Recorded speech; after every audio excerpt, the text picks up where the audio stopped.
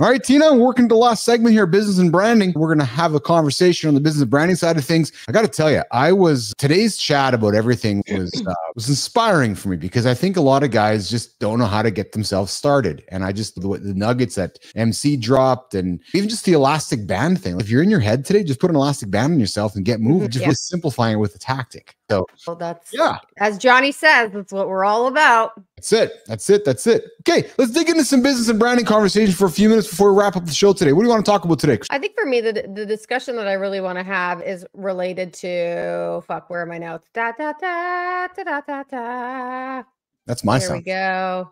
I know, right? I put in the wrong thing. So what I really want to be able to do is talk about along this theme that we've had here, reaching your full potential by embracing discomfort. And I think that's the part that we don't talk enough about, especially as it relates to building your brand, especially as it relates to building a business. There's a lot of discomfort involved in that. So that's a conversation I want to have today. Let's start with just this idea of, what does that even make you feel? What does that make you think? When I say building a business, building a brand is all about embracing discomfort. Tell me about an example that you've had to experience of exactly that. Yeah, I think when I hear that, what I hear is what many don't want to do. That's what I hear.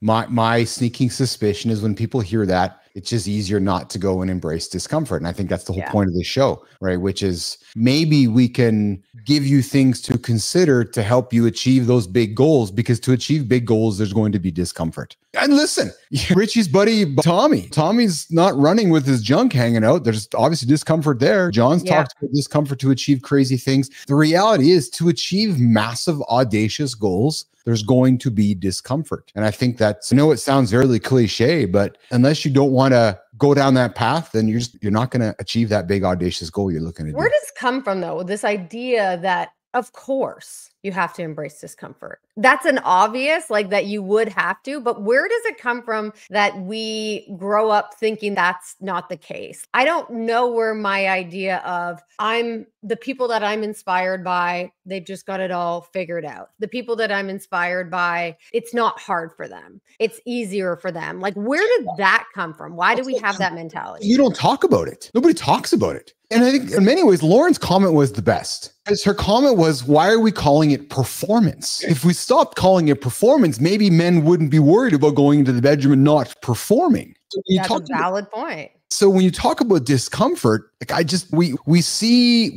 culture's so used to celebrating success. We're so used to celebrating the hype. We're so used to seeing the end result. Yet we talk on this show about enjoying the process. Like Richie Rich. Who gets out of bed and says, all right, I'm going to go pace you, Christina. Yeah, what do you mean? I'm going to come hang out, run with you for 80 miles. For what? Because you're looking to win a championship? No, I'm just going to come pace for you. So Richie has chosen to embrace discomfort because he knows that's just the process to get there. But I just don't think it's a topic that's often talked about, because I think culture is so used to celebrating what happens at the end. It's that quick, I got to get to the end. Yeah, but there's a journey involved to get to the end. And that to me is the purpose of this show. Do you know what I'm trying to say? I do. And I think to your point, there's a number of different things. There's this idea of easy life, hard things later, right? Easy life now, hard things later, hard things now, easier life. When you start thinking about things in a very less about the instant gratification and more about the long-term goals of what you're trying to do, I think that becomes easier, of saying, yeah, if you do the hard things now in life,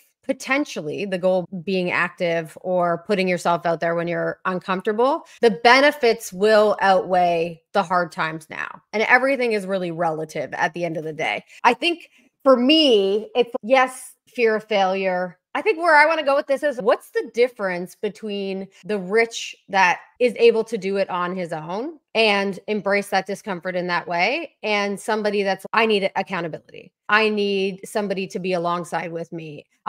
This about me. I have thought about doing very drastic, extreme things to be I'm okay with discomfort in that moment. I'm not good at the accountability to get that moment. And I do have a very clear idea of where I'm going and what I want to do. So the vision stuff isn't the problem. What's the difference between me and you get up every day and be I don't give a fuck. These are my non-negotiables. I'm going to embrace comfort today, and nobody's going to be beside me holding my hand. I think MC said it, and this is not I'm just going to make a rhetorical statement, not directed at you, but just a rhetorical statement.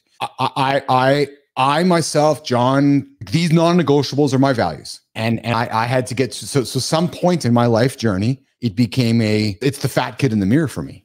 I don't want to be that fat kid in the mirror. So I got to do the things that I do so I don't become the fat kid in the mirror. And I know I can speak for John, not being duplicit. I know I can speak for John. He has the same motivation. So again, if I'm going to look to you, perhaps there hasn't been a trigger yet for you in your 41 years. Maybe it's going to happen at 42. Maybe it can happen. And I always joke, Christine, it took me a long time to figure shit out. Like I didn't figure this shit out in my 20s. I didn't figure this shit out in my 30s. Like it took me a long time to figure these things out. So I'm going to invite you to consider that maybe just that trigger hasn't happened yet for you, which is that, and again, talking to you directly, that maybe just it hasn't triggered yet for you, where something has become that non-negotiable, right? Not rightly or wrongly. It's just it hasn't happened yet. And I think that's for sometimes somebody has to go to the doctor. I say, okay, Keith, if you don't do this, you're going to die tomorrow. Oh. Yeah, I think that's like the human motivation in us. We always need that really shitty thing. And something that I haven't admitted to very few people, but when my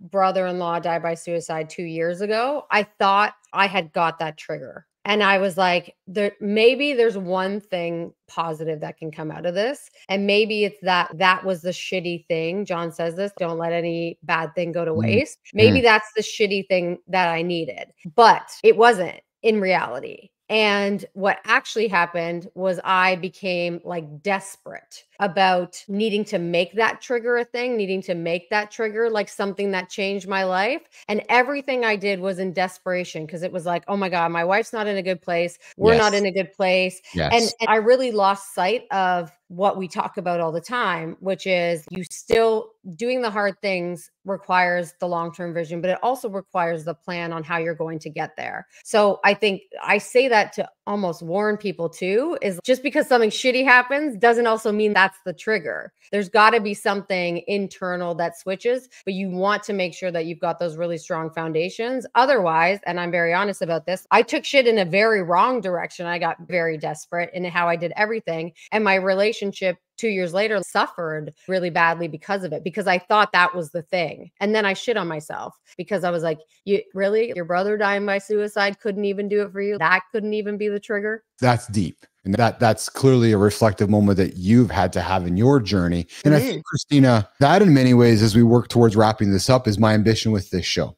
I'm hoping that something that I say or Johnny says or Marty says or you says during our 2 hours every morning, or Richie or Dr. MC or AJ or Jory, triggers in somebody's head. And it's, oh, I'm going to get out of bed. I'm not going to hit the snooze button. I'm going to make a change. And I know there's somebody who listens to our show regularly who I talked to yesterday who made a change. Who's like, you know what? I'm going to shuffle my morning routine around so I can focus on my big goals. And I used to do those goals in the evening, but then my day got ahead of me. So something we said in our conversations triggered that moment. So I'm hopeful. And I think that's something that maybe we as humans need to maybe work on embracing, Christina, is that if we haven't had that trigger yet, it's okay too. It's like embracing that the trigger hasn't happened yet. So again, back to you and I, it's okay that you haven't adopted that non-negotiable yet. It's going to happen. And I think that's maybe it's allowing ourselves that grace, which is I'm moving in the direction to get to that non-negotiable, but I haven't found it yet. And maybe that's part of our process as human beings. And I'm hoping that this show gives people the ability to find a trigger moment to say, yeah, I heard Richie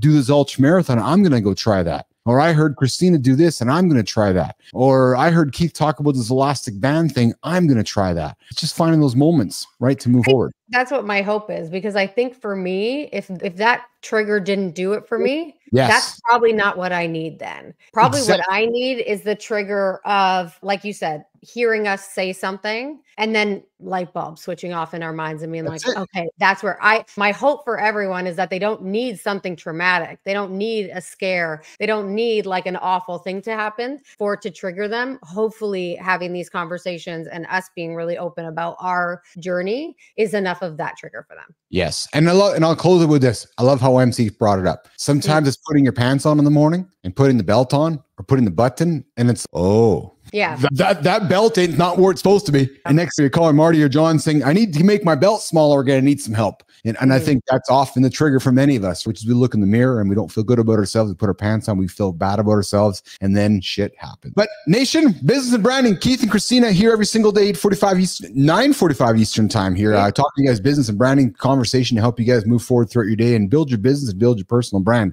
We're going to get out of here. We got some work to do. I know you guys do as well. We're back tomorrow, Wednesday in the lab. I think we have Jay Malone joining us tomorrow. Jay Malone's going to join us tomorrow. We're going to talk entrepreneur. Jay has been a very successful entrepreneur. He's got some tips to help you guys move forward as well. So join us tomorrow at 8 o'clock Eastern time, mornings in the lab with Keith, Christina, John, and Marty, and of course, producer Jimmy, and so forth. Flinner, let's get out of here. Great show today. Another great show today. Great. Yeah, really great show. I'm really looking forward to tomorrow with Jay Malone because he is a great transformation story of somebody that was in it. He had this agency. He's working fucking super hard. He's like, why am I doing all this? And what he figured out was he went the route of digital products and trying to figure out how do I take all this stuff that I know and turn it into something that's going to benefit other people. And that's how I can approach making money. That's how I can approach helping people. So I'm excited to hear his journey as well. So if you're in the digital space, you have digital products and are wondering about how to unlock the value of that or do something with that in your business, tomorrow's show, Jay's going to offer a lot of insight to help move forward on that. So we got to get out of here. The clock is up, Keith, and there's a sound effect you guys know. Jimmy, let's get out of here, brother. Tina, thank you. Johnny, thank you. Marty, thank you. Rich, thank you. Dr. MC, thank you. AJ, thank you. We'll see you guys later. Ciao, guys.